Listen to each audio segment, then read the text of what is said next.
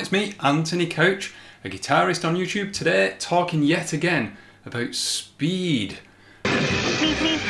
Playing the guitar quickly still seems to be what captures people's imaginations, what captures aspiring guitarists' imaginations, and it's the thing that they want to practice the most. But I think that there are a few misconceptions about speed, not about speed in general, but for those players who are practicing speed, I think there are a few misconceptions. I'm going to talk about those today. But first, I want to know in those comments down there, who is the fastest guitarist these days? I'm old, well, getting old now, and some of those players from the 80s, 90s and early 2000s, I'm sure they aren't the fastest anymore. I'm sure there's some like 16-year-old out there who's playing super fast. Who is the fastest guitarist, or is it still one of those older guitarists? Let me know down there. Okay, I've made a list of these things, and I don't want this video to come across like, you know, oh, you shouldn't practice playing fast. I love playing fast. I love practicing to play fast, and of course I want to be faster, as many players do, because it's fun. It's fun to listen to. It's fun to play. We all buy our fluorescent coloured guitars and we want to show off, all that stuff. But there are some misconceptions. What have I got? Misconception number one, way at the top of the list, is you have to have fast fingers. Sounds a bit weird because, yeah, your fingers are doing something slightly fast, but really it's more about the coordination of your fingers. Let's take this classic standard shred snippet in D minor.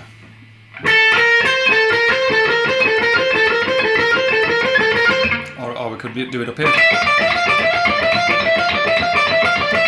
And I can get that up to a workable speed. When you look at this finger, it's only going that fast. This finger's only going that fast. This finger, it's not even moving, that is a lazy finger.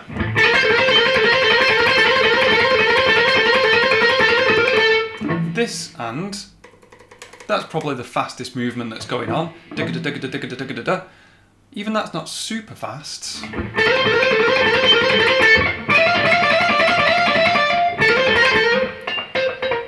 That finger's doing that. That finger's doing that. So taking that as an example, what I see a lot of when people play this, because they know that, or they believe that playing fast requires fast fingers, they get finger one in there as well. You don't have to move finger one for a snippet like that.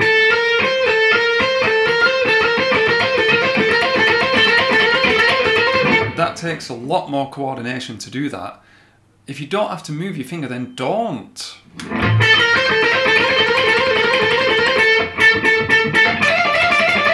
And then of course that turns into... Whoops.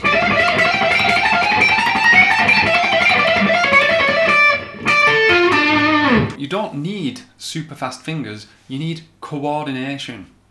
Then the speed takes care of itself. Number two is linked to that. Number two is it takes a lot of physical exertion, a lot of effort.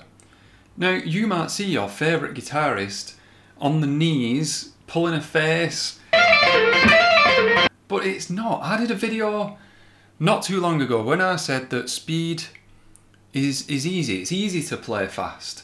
And I was trying to make a point in that video that when you look at your favourite guitarists playing shows for 1 hour, 2 hours, whatever, playing the super fast stuff, they've practiced it to the point where they don't have to tense any part of their anatomy, any part of their hands or fingers. Tension is the enemy of speed. There's barely any exertion with stuff like... all that stuff is practiced to the point where this hand is just relaxed, just going and then this hand is, as I said earlier, that economy of the movement.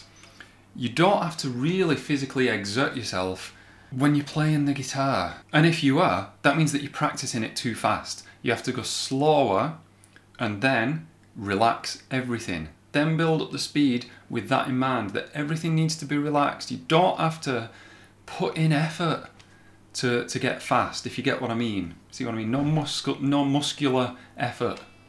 Number 3, you eventually replace legato with picking everything. I've done a video on this one as well in the past.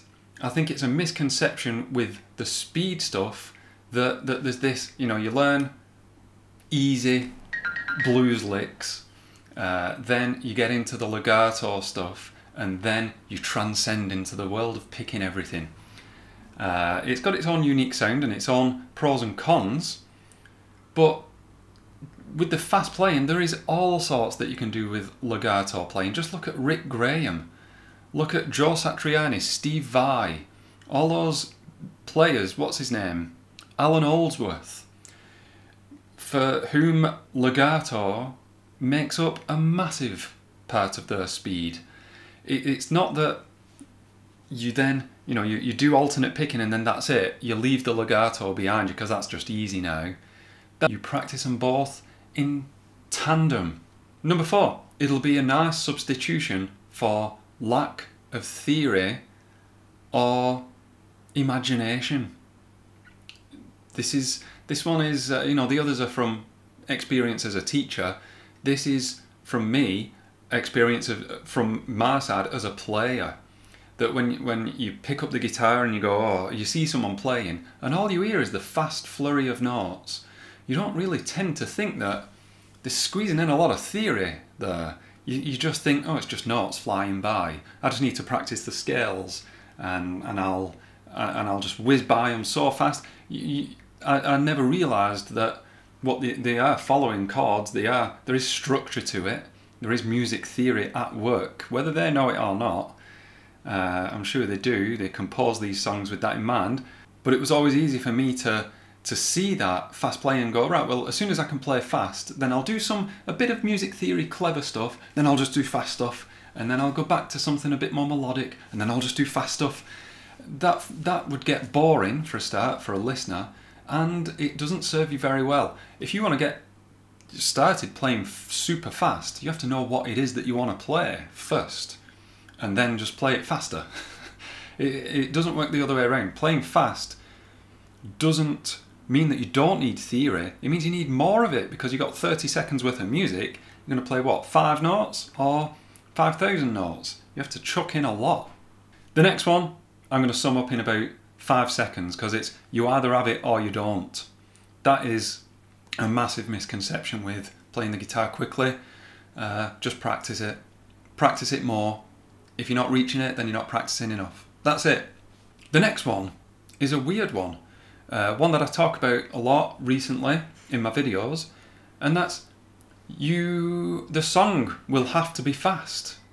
To play fast guitar means that you have to play fast music in excess of 200 BPM. That's not the case. Think of your favourite heavy metal ballad that's nice and slow. I bet there's a massive, long, fast guitar on in there.